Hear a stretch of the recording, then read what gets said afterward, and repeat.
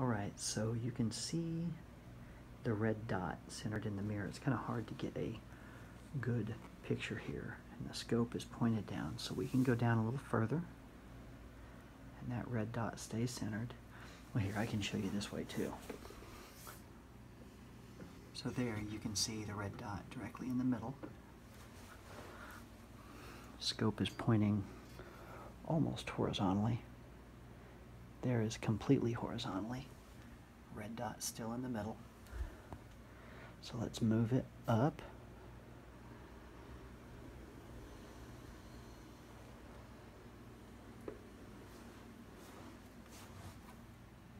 Red dot still in the middle, has not moved. Okay, and now the scope is completely vertical.